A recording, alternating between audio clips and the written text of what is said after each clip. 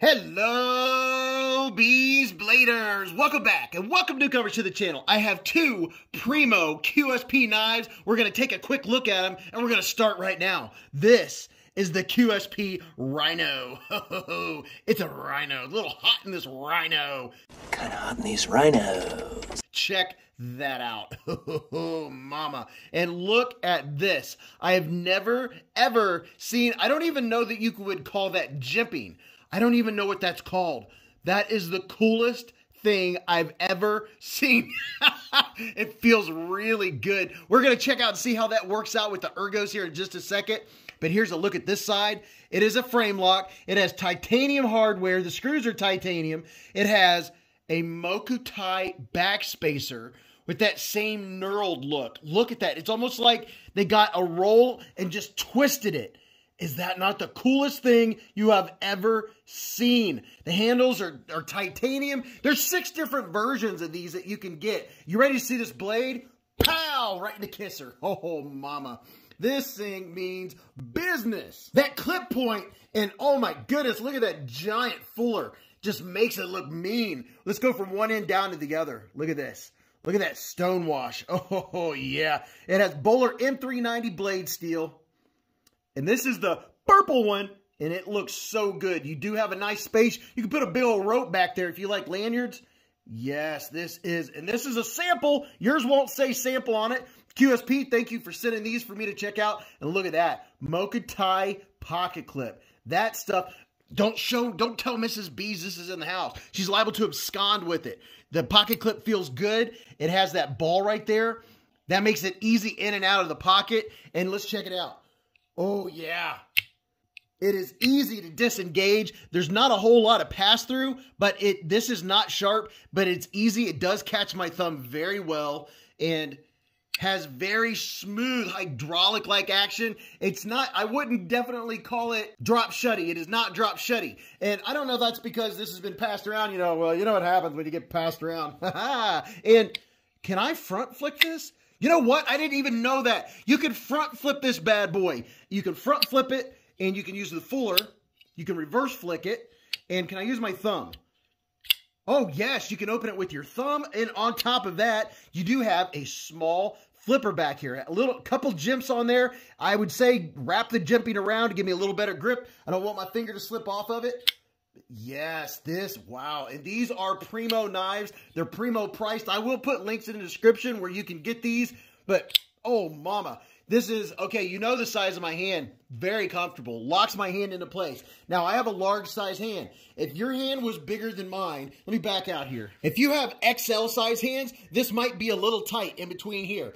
For my large hands, it is definitely forcing my fingers. I mean, my hand is locked into place. It's not going anywhere. But if you have XL hands, this might be an issue for you just for size-wise. But boy, oh boy, oh boy. Just going to go out and chop some stuff down. Now, this knurling, or whatever you want to call this, doesn't really grip my thumb. My thumb just kind of glides across it. It is a soft feel. But that is I mean, I would hazard to say that if you have this knife, it's probably not going to be a work knife. This, in my opinion, would be a collector's knife. One that you carry, it could be an everyday carry knife, but you're probably not going to be out, you know, traipsing through the woods and digging up truffles or anything like that. I mean, you could. I mean, you know, everyone has their own price point. How much? Excuse me. But wow, that is beautiful. So there's the QSP Rhino. Are you ready for the next one? Let's get it. Now this new QSP, this one runs between the 50s and the 80s. So this might be a little more affordable depending on who I'm talking to. But this is the QSP Hedgehog. Have you seen it? Would you look at it? Just look at it. I kind of like that. I don't know what this color scheme is called, but looky here. Looky. It does have some texture. It has that rippled effect going on. It feels very nice. And something else, look at this. You can't see through it. You know why? Because, and I know nothing about what I'm about to tell you, but these are slip joints.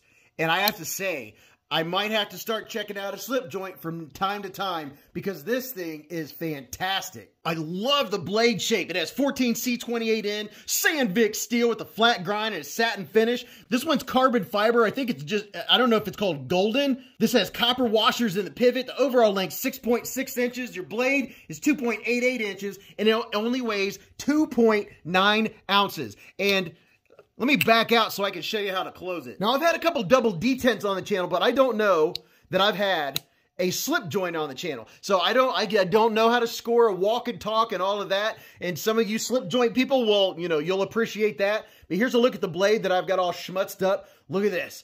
Wow, utility cutter for days. And I kind of would have expected this to be a hollow point, but it is a flat grind all the way to the top. And I can't remember what you call this. I call them a fuller, but it's called something else in slip joints. I heard KC from Knives Fast talk about it the other day. And if you haven't checked out his channel, definitely go check out his channel. There's QSP on that side.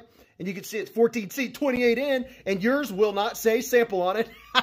But the Ergos, fantastic. They feel really, really good. There's no pocket clip, nothing to get in the way. So this would be one that you would either pocket drop or you would put in a slip. That's all about preference. And as far as sharpening, you do have a little bit of room, but you're kind of right there just down from the plunge grind. So you could definitely sharpen this. You're going to be good to go on that. This one feels sharp, but I know it's been passed around. I'm not going to try to cut anything with it at the moment, but it's very definitive. And it's comfortable. It's not difficult to open and close. But there's your walk and talk. I don't know anything about walk and talk, but it sounds good. It sounds really good. I like how it's not soft. It lets you know when it's halfway, and then it really locks. It doesn't lock, but it really snaps into place. So there is the QSP Hedgehog. I will have links to this one also in the description. Wow, this I can't remember what the other colors were, but I could go for one of these and maybe a different color scheme. But I hope you enjoyed this video of the Hedgehog and the Rhino. Let me know what you think about it. Do you like either one of them? You like them both? Do you not care? Let me know what you had for breakfast. But until I see you again, go watch this video. You're going to really enjoy those knives. And I'll see you Friday night at Live at the Hive every Friday night. So remember, live life in the present. Keep a Band-Aid handy. And don't cut yourself.